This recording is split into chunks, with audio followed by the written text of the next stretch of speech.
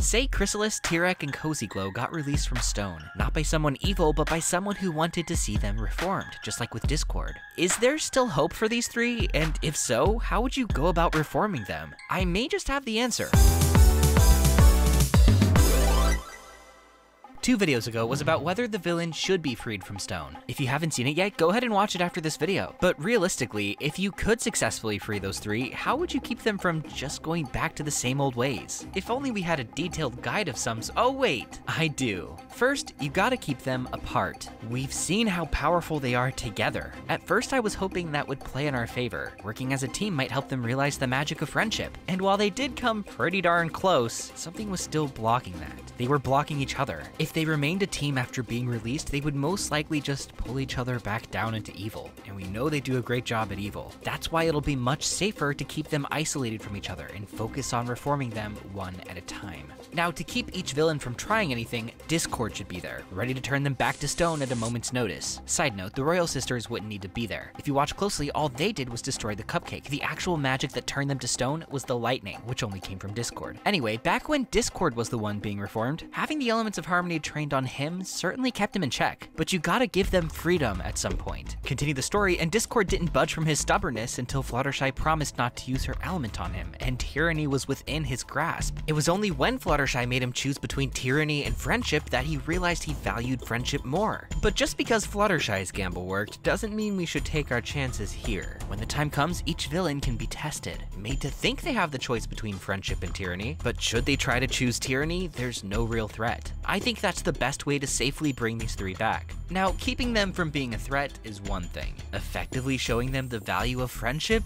is an entirely different matter. We need to get them to the point where they can pass the test, which may not be as hard as it sounds. Like I said, after working together, they came so close to getting it, but for one reason or another, it didn't stick. So let's explore those reasons. Each villain has their own motivations, their own blocks that keep them from embracing friendship. So we're gonna need a different approach for each one. Today, I'm tackling Chrysalis. I'll tackle Cozy and Tirek another day.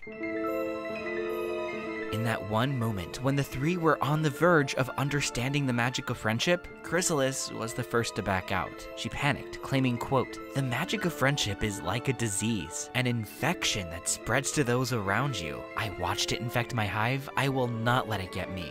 This is what's holding her back. She saw the changes happening to the hive, fierce soldiers becoming docile weaklings, and wanted nothing to do with it. The thing is, she may have a point. You could argue that Thorax threw the baby out with the bathwater. Instead of reforming changeling culture, he seemed to abolish it in favor of mimicking pony culture. That's a legitimate thing to be upset over, so I can understand where Chrysalis is coming from here. But her woes aren't truly with friendship, are they? They're with Thorax's leadership. The dragons embraced friendship and stayed just as rough and tumble as ever. Meanwhile, the changelings aren't even recognizable. It's almost as if they're trying to be ponies, down to imitating their traditions. I think Chrysalis may be conflating this sort of pony colonialism with friendship. What we need to do is disconnect those ideas in her mind. Yes, it's a shame that changelings lost so much of their identity, but it wasn't because of friendship. It was because they needed a strong link to their culture, a link that Thorax just couldn't provide. Friendship isn't the problem, and it's all about making her see that. So how do we do it? Well, you could point to the dragons, but if we really want to convince Chrysalis, there's a much better example closer to home.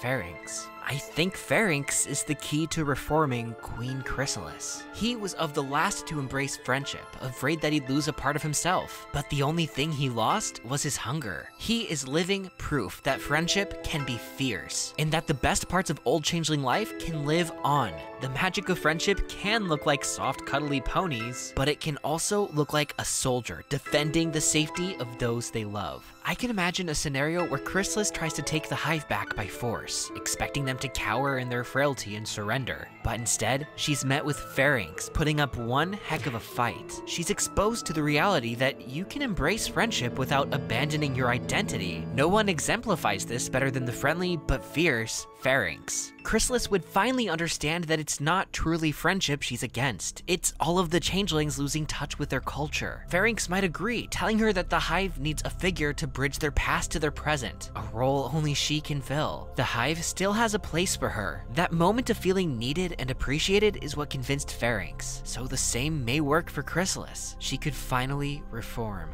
From there, she could live at the Hive, connecting changelings to their history and tradition, bringing back the best of what used to be while leaving the worst behind, giving changelings their own sense of culture instead of misunderstood pony traditions. Once she can be trusted with authority, maybe she could even rule alongside Thorax, or at least be an official advisor. He could stand to learn a lot from her. Regardless, the future of Queen Chrysalis can still look bright. I'm holding out hope that Twilight will take after her mentor and free the villains under controlled circumstances. But what do you guys think? Is there a better way to go about freeing the villains and reforming Chrysalis? Leave your thoughts in the comments, and if you want to support this channel financially, check out my reward tiers at patreon.com/sawtoothwaves. And thank you so much to everyone who already has, especially my Alicorn tier patrons: Playton, Sarah Star, Oceana Love, Ghastly Spark, Maximilian HG, Cyanax, Skunkbunk, Houndflash, DH, Mungo Jerry, Dr. Hooves, The Nameless One, Paco Taco, Darth Sylar 12, Cameo Shadowdus, Yoshi Darklord, Fairfallen, Namink, and Equinox